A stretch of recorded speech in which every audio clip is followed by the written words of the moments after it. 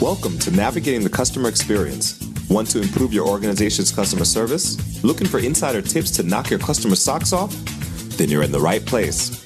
Here's your host, Yannick Grant. Welcome to Navigating the Customer Experience. On today's episode, we have with us a very special guest, and her name is Karen Millsap. Karen is the founder of the community Groflo, and at only 29 years old, she suddenly became a widow when her husband Richard was tragically killed. On her journey of healing, she discovered immensely effective habits and lifestyle changes that helped her find her way back to a whole heart. Karen is also the founder and CEO, and her CEO stands for Chief Empathy Officer of Egency, a training firm that helps organizations create a human-centric culture with compassion and empathy. Her team has developed and designed workshops that teach simple, effective ways to create a people-first workplace. Her client list includes NBC's Golf Channel, Sprint, HubSpot, Universal Studio Resorts, and many more. So without further delay, welcome Karen. Oh, thank you, Yannick, so much for having me. I'm excited for this conversation. Awesome. Okay, Karen. So could you share with us a little bit about, just give us a little background. Just to let the audience know, I first found Karen on Good Morning America when Robin Roberts was interviewing her a couple of weeks back. And I was so impressed that we actually have people out there that are called grief consultants. And it was amazing to hear that she was using her pain. She's channeled it into good to go into organizations and train leaders on how to effectively communicate with their team members and build better teams. So could you share with us, how you were able to make that transition? What are some of the obstacles you may have faced and how it has helped you to, add value to other people's lives? Sure, absolutely. Well, unfortunately, this knowledge and this passion came from the tragedy that you mentioned when my husband, Richard, was killed. And at the time, I was working in human resources and recruiting for a national home building company. So my background up to that point had been in HR, but touched in different pieces of recruiting and training and leadership development and all of that good stuff. So after my husband passed, when I transitioned back to the workplace, I found that there was just this huge disconnect between the expectations of corporate America and humans and what we are capable of doing and how we process in the midst of such a delicate time. And so when I experienced this firsthand, my immediate response was, how can I use this to help other people? Now, part of it was helping individuals because we definitely need help in navigating grief. It's such a complex journey and it doesn't look the same for everybody. But we also need help interacting with people who are going through their own grief journey. And so that's where my heart was initially led. Although there were one-off individuals, who I was helping along the way, I really honed in on creating workshops or training and leadership development tools that would help people to manage grief in the workplace. So my company, we develop the 4 pillars of practical empathy, and those are awareness, communication, support, and productivity. And so as I started down that journey of talking about grief in the workplace, there was a lot of resistance, as you can imagine. First of all, people don't want to admit that there's this elephant in the room. Mm-hmm. Everybody is going through something. Grief is a universal human experience. And see, the biggest myth about grief is that we think it only occurs because of a death. But it actually comes from different losses or changes, right? It could be from becoming a caregiver to an elderly parent or finding out that somebody in your family or even yourself is diagnosed with a terminally illness or, there's so many different things. But again, it comes because of a change or a loss when we expect things to be different or better or more, and it just doesn't turn out that way. So as I started to just kind of break down all of these barriers and these myths that are surrounded with grief, again, corporate America was not really receptive because by saying you want grief training would be admitting that you have a problem, right? Because grief is kind of looked at as a problem. Mm-hmm. And so I recognized this resistance, and most of what I was teaching was really surrounded around compassion and empathy in the workplace. So I decided to just adjust slightly. And instead of leading with the problem, I lead now with the solution, which is compassion and empathy. And as I was pulling different resources and research articles and studies and all of this that just helps us to create a basic framework for human interaction in the workplace, as I was pulling that, I recognized, well, it still touches on grief in the workplace, because if we are operating with compassion and empathy on a day-to-day basis, that's mastery preparation for the time of crisis, right? We're already connecting in this space that's just really vulnerable. We've established trust and respect through kindness. So when somebody does hit a tough life situation, which inevitably happens to all of us, then at least your work family is prepared to walk through those tough times with you and handle that, because you guys have already established this kind of workplace. So it's been a journey to get to this point, but I'm super grateful that I learned all that I did throughout this journey, because it's helped me to serve my clients at a whole new level, and not just the basic leadership development. It really is taking it up a notch. Excellent. So I like the fact that you've mentioned that you started to lead with a solution and you focus on empathy and compassion.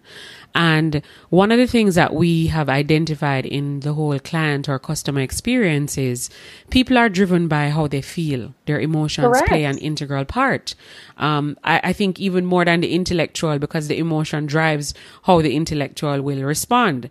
And so could you share with us a little bit about empathy? I mean, I personally think that it's not something that you're born with. It's a learned behavior, and it's all dependent on how you're socialized, what you're exposed to, the behaviors that you see, both from your environment that you're in, as well as maybe even from things that you're exposed to or stimulated by, like the television or even social media. But not everybody knows how to be empathetic. What is that really? Well, yes and no to that statement. Yes, it is. It is something that can be learned, but no, it's not something that people are just are only inheriting that ability through a learned environment. That's not the case. People are born with empathy. There are people who are born with a lack of empathy. As a matter of fact, there's a chemical in the front part of our brain, in our amygdala, that triggers our emotions. And you could live and be raised in a very compassionate home, but you were born kind of without feelings, right? You don't get too riled up, or something doesn't make you, but that doesn't mean that you didn't have an environment that included feelings and emotions and, conversations around that. It really is how we're born. But even if people are born without, or with a lack of, maybe they don't have a lot of empathy, you still can adopt behaviors and skills and habits that bring empathy into conversations and interactions. So that way the person who you are interacting with feels valued. And so empathy is really being able to feel and understand another person's emotions and respond with care.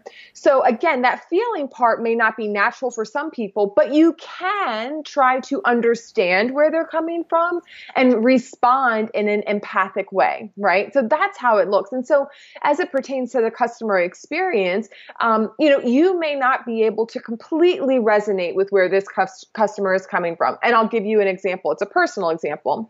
I bought a new car at the end of last year. And the sales team, they weren't that great, I'll be honest. But I needed to get out of my car. It had 140,000 miles on it. I mean, it was just not safe anymore. Mm-hmm. So I was kind of in a rush to get into this car and didn't do my due diligence on a few things that I noticed within 24 hours of driving off the lot.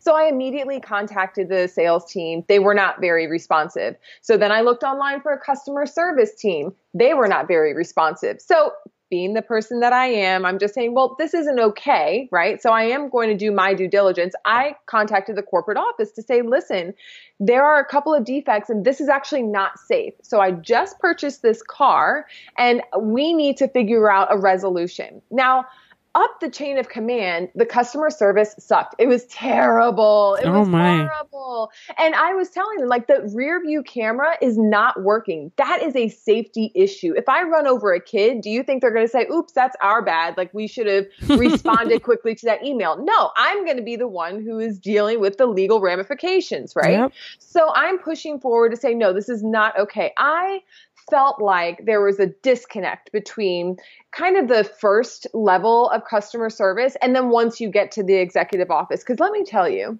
once I got to the executive office and there was an individual who was assigned to work with me, he followed up. He was patient on the phone. He made sure that the service manager they got me in touch with was, timely in his response. He kept me in the loop, even if there was going to be a waiting period. He communicated that to me. And what he did that was different than the first level of customer service was he empathized with the fact that we have a single mom here who has made a very large investment. And I'm not saying I got anything fancy, but when you purchase a car, lease a car, that's an investment, right? Mm-hmm. You are putting your credit on the stake and on the line and all of that. So it's not something to be taken lightly. And so because of his understanding of where I was coming from and my position and my worry and concern, he made sure that he saw it all the way through. Where on the front end, that didn't happen. Now, what did he do differently than the first people who maybe answered a call or answered an email? He didn't do much in the practical sense, right? Except for the fact that he took his time to patiently understand where I was coming from and communicate in a way that made me feel like I was being heard, that my purchase was valued, my position as a customer was valued, and he wanted to make sure that we found a resolution, right? He responded with care. So it didn't take him much, but just the way that he was on top of it made a world of difference because I was ready to just blast this company and say, don't ever buy from them again. And that's not my character, but it was just, I felt like they did not care that we had such a major issue. And it was only because, and I told him on our last call, I said, it is only because of you and how you resolve this that I feel satisfied. The first 3 months of this process, which I didn't mention, it took a long time to get to that point, but the first 3 months was treacherous. And because of this one person who showed compassion, who interacted with empathy, and who made sure that a resolution was done in a caring way, I felt like, okay, I'm okay. I could come back and buy another car from them. I know that sounds bad because it was such a crazy experience, but he did resolve it with empathy. Amazing. So it's more about listening to what the person is saying to you, understanding where they're coming from and why this is a pain point for them. And as you said, responding in a way that, oh, well, no big deal, but instead in a way that I understand where you're coming from and what can we do to make it better? Because it would seem from the first level of customer service that they were more concerned about making the sale and less about providing after-sales support to you. That's correct. Exactly. And, it doesn't take a lot of time. No, it doesn't even take a lot of effort. You are on the exact same call with the exact same person, and literally your tone can change and your active listening skills can change the trajectory of that outcome. Mm-hmm. You just have to decide while you are in the midst of that, how am I going to show up for this person?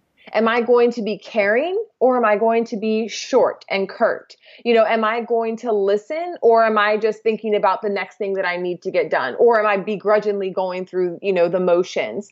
Either way, you have a choice and the energy level is the same. True. Very true. Amazing. So that's empathy. Now let's talk a little bit about compassion. Where does compassion come from?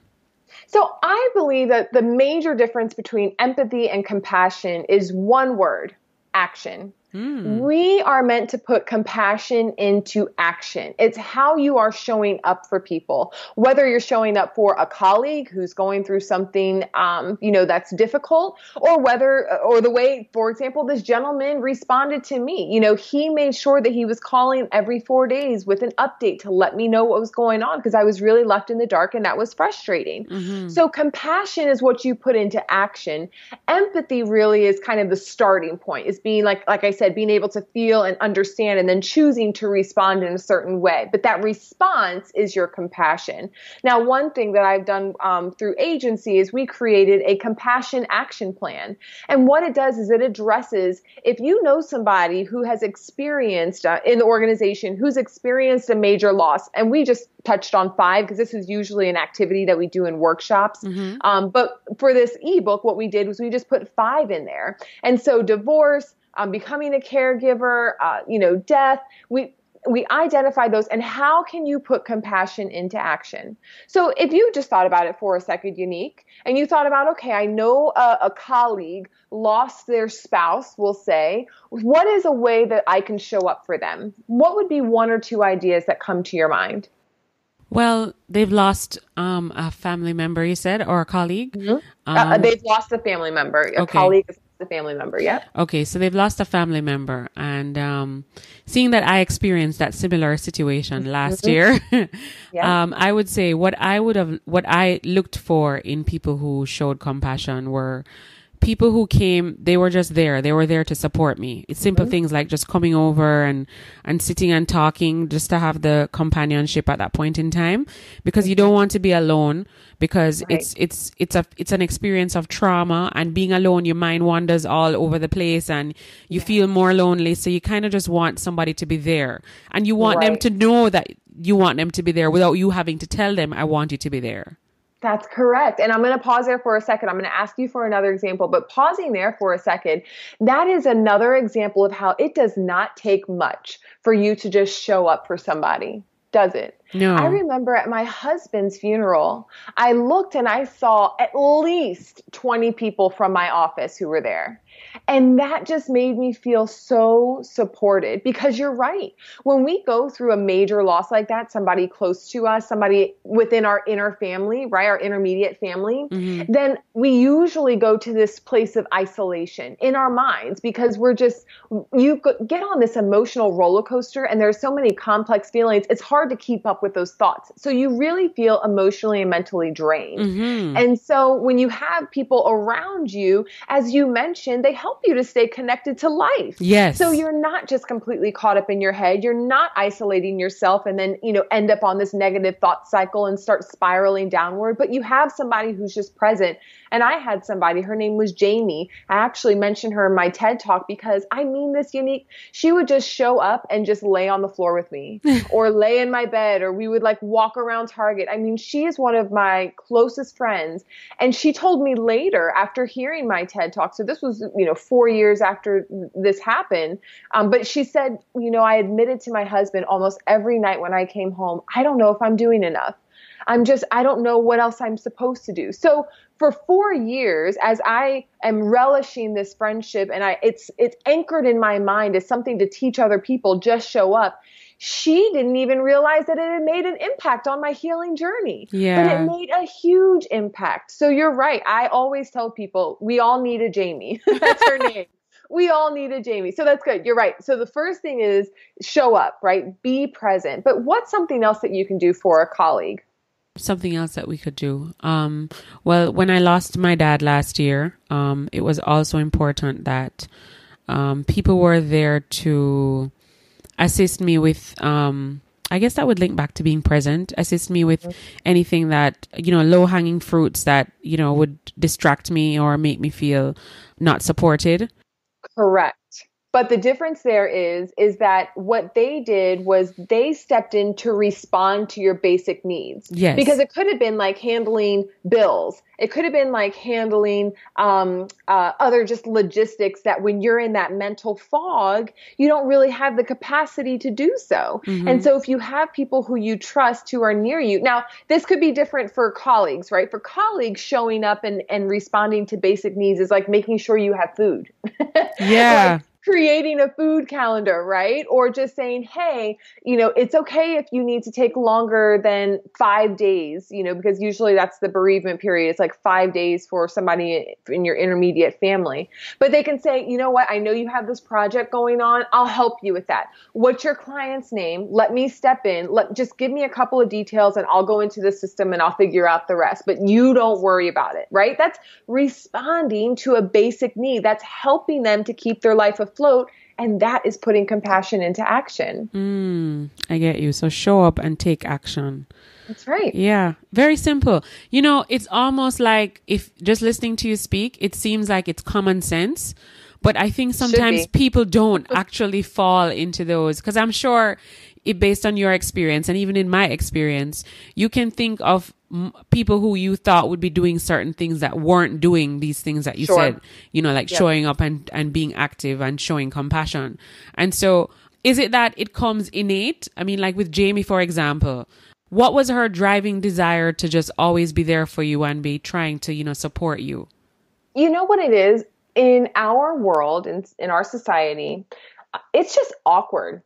Grief is just awkward. And some people feel like, oh, I don't know if I'll say the right thing. I don't know if I have enough time to be there. Like, what if it's just there? We come up with all of these different barriers in our mind.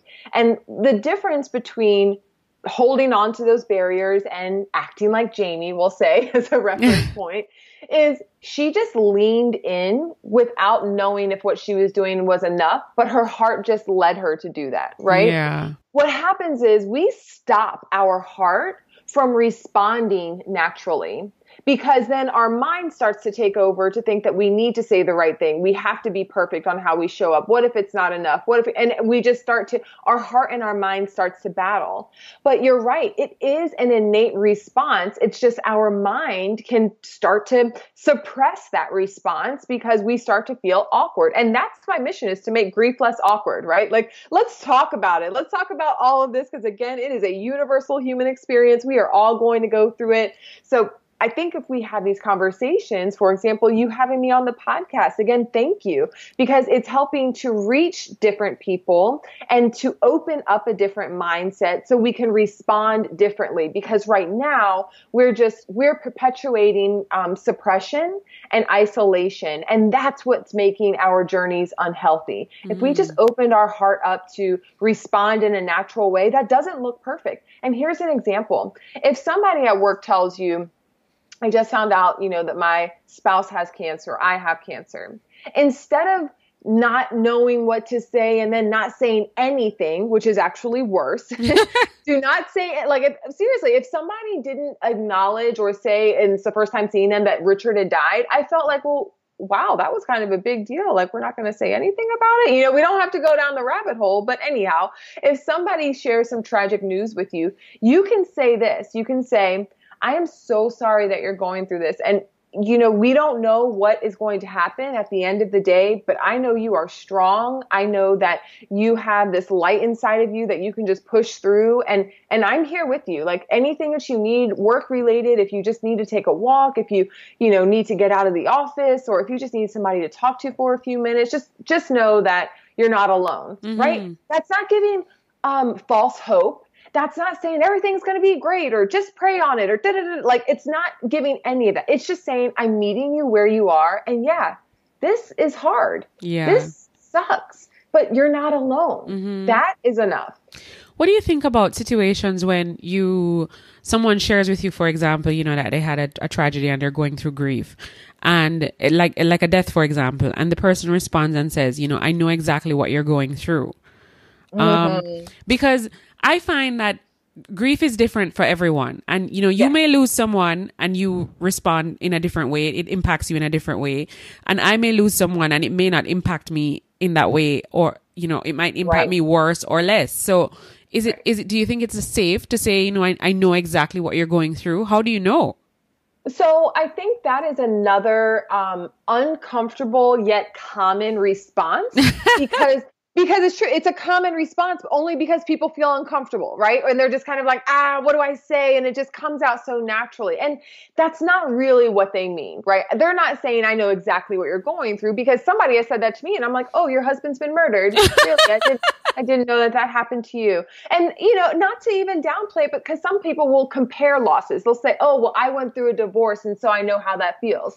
Again, no, you don't know how it feels, but their heart is in the right place, right? So the first thing I would say is if you're on the receiving end of that comment is to give that person a little bit of grace because at least they're trying to be there, right? Do not take offense to that and kind of see through their words to see their heart and their intentions. And their heart and their intentions is to comfort you in the moment, right? But my advice to the person who wants to say that, and guess what? I have said that to people before in a different light, right? And before all of this happened, before I became more aware of some of the myths that we use to comfort people. But if you are about to say that, hold your tongue real quick and then just think about saying something along these lines. Again, I don't know what you're going through, but I went through a situation and I know that pain is real. I know that those hard times can come in waves. I know that sometimes it can just feel really consuming. And so if you feel anything that is just so painful and it feels hard for you to manage, you can come talk to me. I don't know what you're going through, but I know what pain feels like and I'm willing to just be here for you. Yeah. Because that sounds authentic. Right. And it's true. It's true. It's authentic in the sense that I can relate to your pain, even though I haven't experienced the same loss. And here's the thing. 2 siblings could lose the same parent and feel completely different about it. Of course.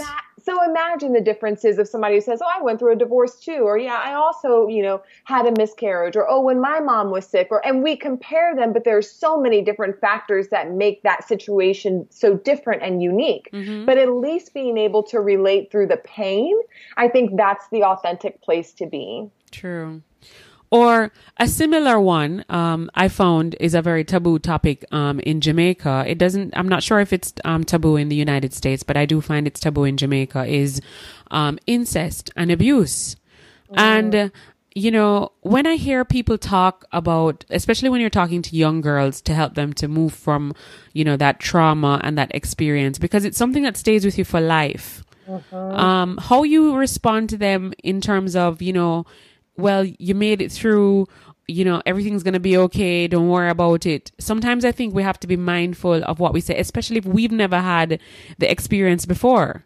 Right. And, there are pains like that where, for example, I have a friend and her parents were not kind growing up. They just weren't. And she doesn't have a relationship with them now. Now, I don't know that she's experienced any kind of sexual abuse. I know that has happened in her family, but it did not happen to her. However, the abandonment of your parents and them not wanting to be with you, it's a pain that stays with you through adulthood, right? A physical kind of trauma is also something that stays with you through adulthood. And sometimes you have to see your abuser, right? And so it's like, how do you live in that space?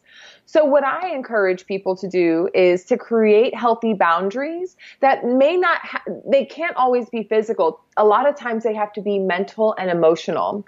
So the person, again, who is hearing something like that, they're on the receiving end of that comment, you have to create an emotional and mental boundary, just knowing that whatever they're saying to me, if it is not resonating with my heart with pure comfort and peace and even empathy, then I'm not going to receive that. You choose if you're going to receive their words or not, right? Now, for the person who is trying to comfort or build them up, because a lot of times they're thinking, if you've been a victim, what I need to do is pour into you that you are strong, pour into you that you have gotten over it, kind of build up your confidence and resilience. But again, sometimes we just fumble over those words. And so instead of saying something that is diminishing their past, meet them where they are.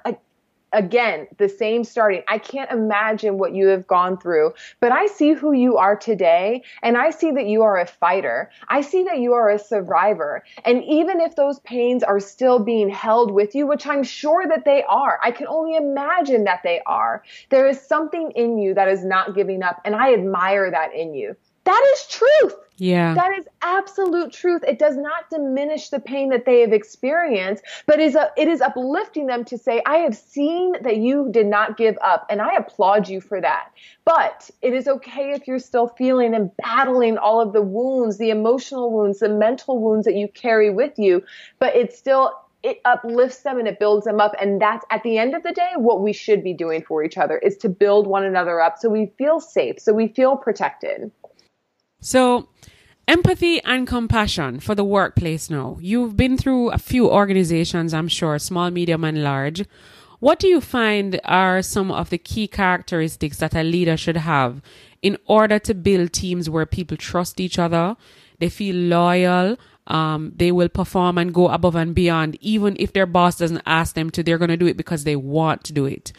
Do you think that traits of empathy and compassion are required more than the traits of like technical competencies of doing the job, because those things help to build the relationships? Absolutely. You know, one of my favorite Richard Branson quotes is, when you take care of your people will take care of your business. And that is the absolute truth.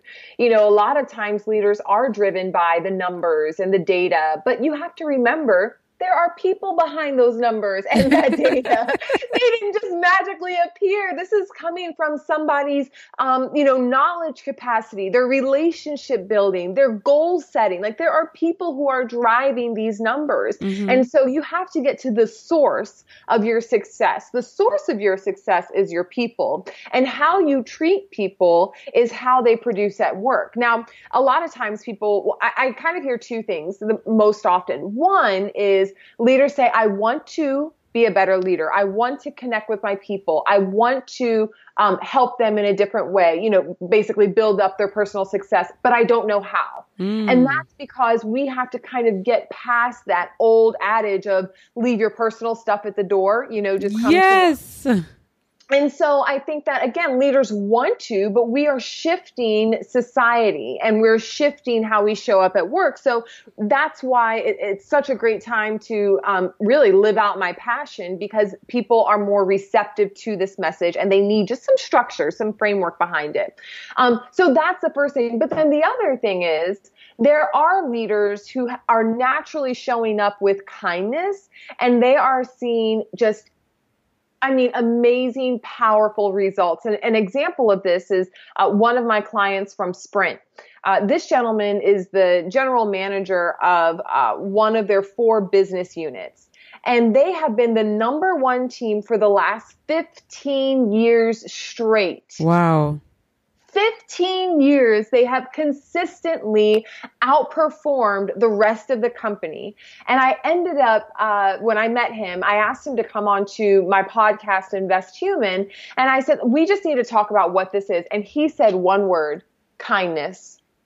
It is all about how you treat your people. Now, when I go into organizations, I break this down through like communication, interactions, conflict resolution, like how do we bring it into that? But it really all has to do with kindness, because when you treat people well, then employees become more enthusiastic about their work. Mm-hmm. And if they are enthusiastic about their work, what happens to their performance? It improves. It goes up. Yep. That's right. What happens to the customer experience because of the person that they're interacting with? They're more satisfied.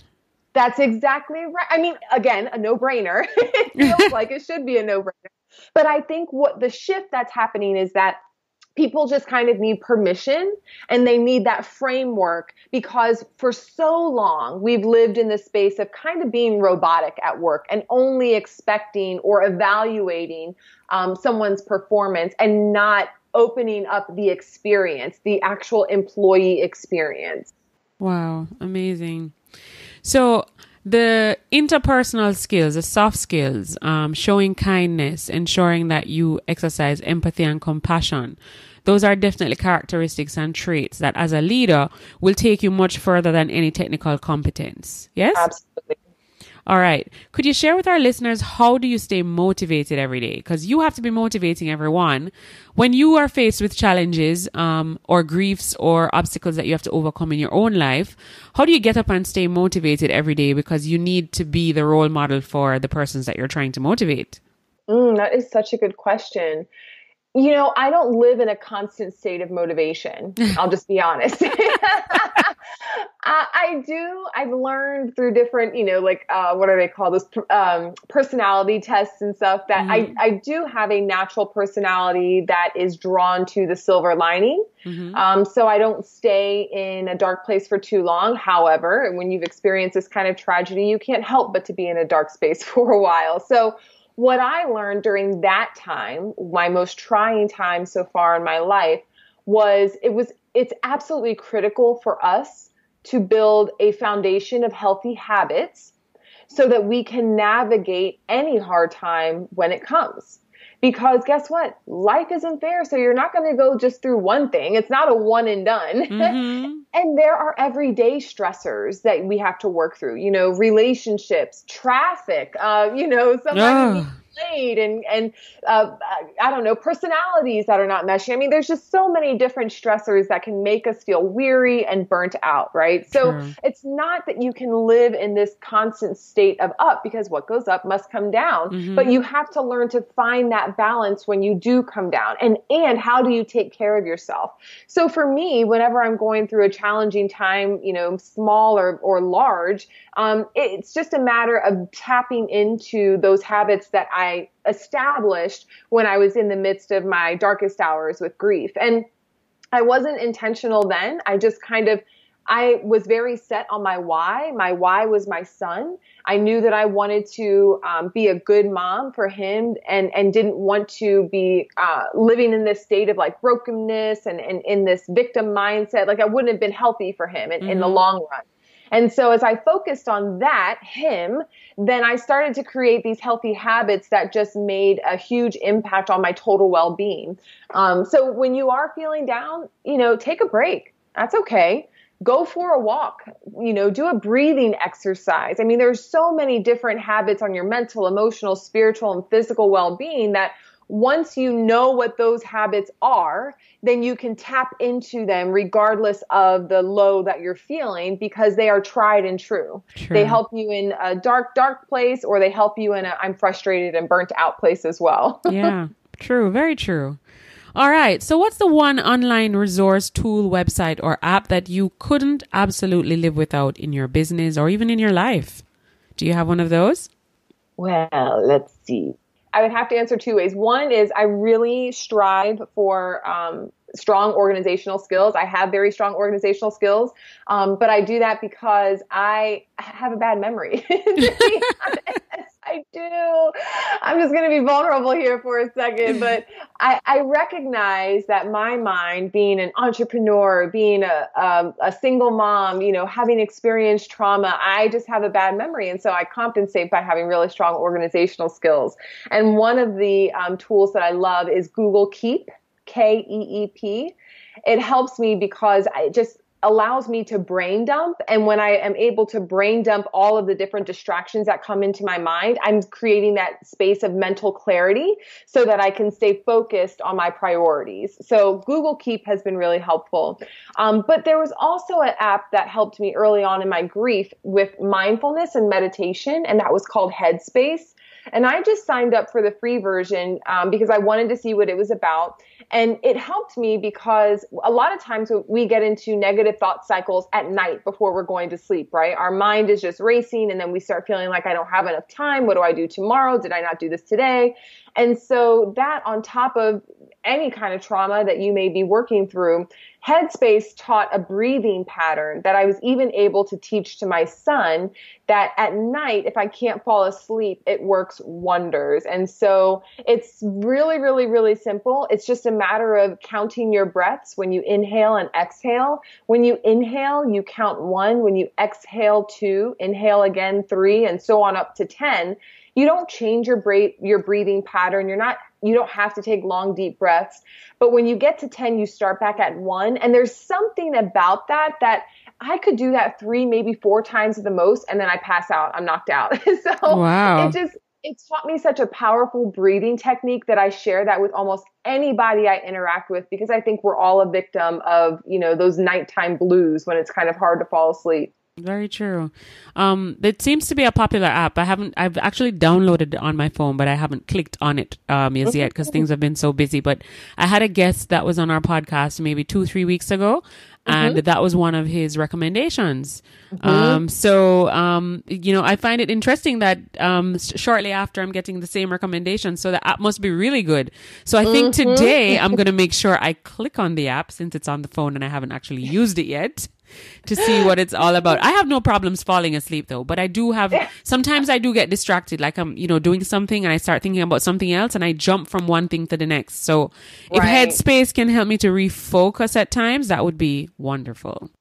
Yeah, I think that it definitely, what I liked about it most was in the free version, it teaches you, where some people just embark on this like meditation journey and you're like, how do I do this? I'm falling asleep. No, wait, I can't stop these thoughts. There's so many barriers, we'll say. And I liked how in the free version, it actually teaches you some of the techniques that are helpful. Lovely. All right. Now, can you share with us any books that have had the greatest or biggest impact on you? Woo, a lot. I'll tell you a secret. I was not a reader until I was 30 years old.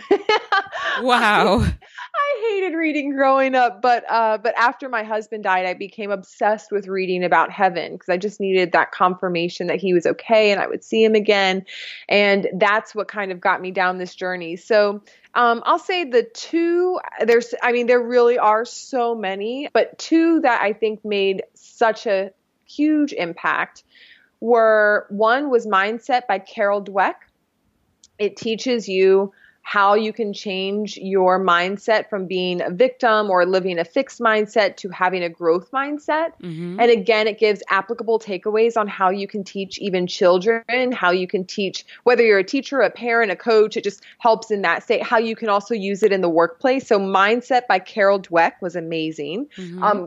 And then also, it's kind of a tie between these two. Life's Golden Ticket by Brendon Burchard, because it's a fiction book, but it gives you this visualization of you having a choice and kind of revisiting different people or moments in your past that have led you up to where you are today and accept where you are today so that you can move forward. So that's one. And then the other one is The Alchemist, which I know is a lot of people's favorites. But it's one of mine particularly because it was suggested to me probably almost 3 years ago now, but I just read it at the end of last year. And I believe in just divine timing. And it came at the time it came to my life, I wasn't ready to read it. But when I read it, it was exactly the time that I was supposed to just digest that. So it's a great book, again, for people who are just wondering, man, does all of this mean something? How do I know I'm headed down the right path? So that's why I love that book so much. Amazing. All right. So we're going to have those books that Karen shared with us in the show notes of this episode. So you can all look out for that information. All right, Karen. Now, what's one thing that's going on in your life right now that you're really excited about? Either something that you're working on to develop yourself or your people? Yes, I am super excited about launching my new group coaching program. So I'm going to be doing group coaching, and it is called Soul Care Coaching with Karen. And so I want to create a network.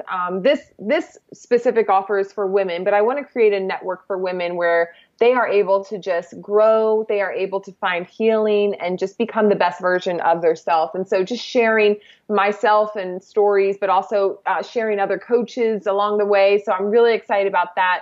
But then I also launched my first e-course, Heal Forward. And that's for anybody who's experienced a major loss or a hardship, or they're just feeling depleted in life and they want to heal and move forward. It's a 6-week series that just gives a whole bunch of self-care habits and tips, worksheets, videos, all that good stuff. It loads you up so that you can build that foundation that I talked about of healthy habits. So I'm excited about those two. The e-course just launched and the coaching will launch in March. Nice. Very good. So to dovetail nicely into our next question, if our listeners want to take part in your e-course or they'd like to be members of your group coaching, where can they find you online? So easy. If you just go to Karen Millsap, and Millsap has 2 L's, KarenMillsap.com, you can find everything there. You can get connected with the Groflo community. You can sign up for, get your name on the list for coaching. You can also sign up for any courses. And as we, put out more courses, but KarenMillsap.com is the hub for all resources and a lot of free stuff too. Nice. Very good. Now, Karen, before we wrap this interview up, we would like you to share with us a quote or a saying that during times of adversity, you tend to revert to that quote or saying to help you to refocus or recenter so that you can move forward. Do you have one of those? I do. And ironically, it is a little, It's like a little plaque that I found, and it's on my desk. I'm looking at it right now. It is my favorite. It says, everything's going to be all right. Yep. Even Bob Marley said that.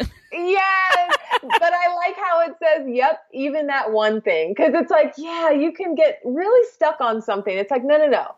Everything is going to be okay, even that one thing. And I love me some Bob Marley. So trust me, it resonated right away.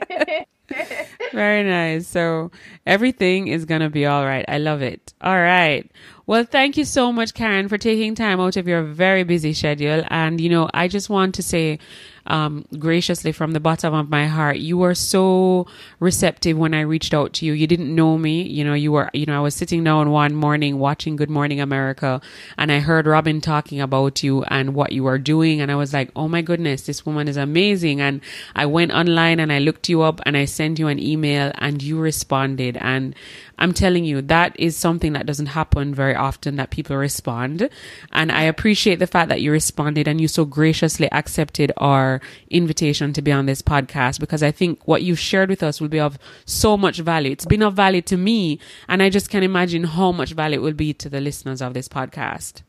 Oh, well, thank you so much for having me. I had somebody say that also. They said, oh, you're just so receptive. And I said, well, my mission is to create a healing movement in this world. And if I did not respond, then I would be doing my mission an injustice. Yes, yes. The more people who hear this story, whether it's they hear or they've heard it first because of the loss of my husband, or they hear it for other reasons, the point is I hope that they are moved to just make a change in their life, because all of us have an opportunity to create a ripple effect in the world around us. So thank you for inviting me and giving me this opportunity to share the message with your audience. Thank you, Karen. So until next time, feel free to follow us on Twitter at Navigating CX. And if you'd like to join our private Facebook group, it's Navigating the Customer Experience Community. So until next time, I'm your host, Yannick Grant. Thanks for listening. For more awesome resources to take your customer service game to another level, head over to navigatingthecustomerexperience.com. See you next time.